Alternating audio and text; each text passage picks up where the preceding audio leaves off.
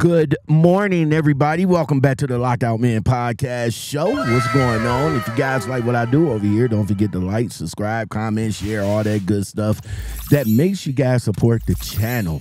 Well, I am here in the good state of Utah. Now I could check Utah off as one of the many states that I have come to so far.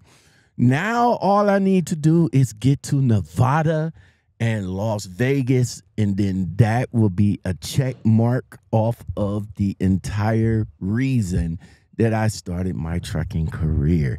Let's get into it. Yo, today's MTC Trucking Spotlight is going to be on a company called B&L Transport. This is being sponsored through 10th Street. As you guys know, 10th Street is the Driver Pulse app. You know, grab that Driver Pulse. I really feel that Driver Pulse is a hell of a lot better than Lane Finder.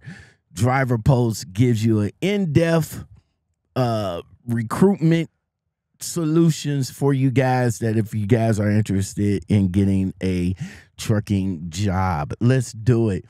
B&L Transport. Their requirements are a valid Class A CDL, minimum 1 year tractor trailer driving experience, and of course you must meet FMCSA's DOT driver regulations. The description is what they're looking for. This is a regional run, home weekly. B&L Transport is big enough to compete with any logistics company, yet small enough to know the drivers by name. Great 4 on, 4 off schedules, 96 hours out, 96 hours off. Average $64,000 per year. You get a 1 CPM monthly safety bonus and a 2 CPM annual safety bonus.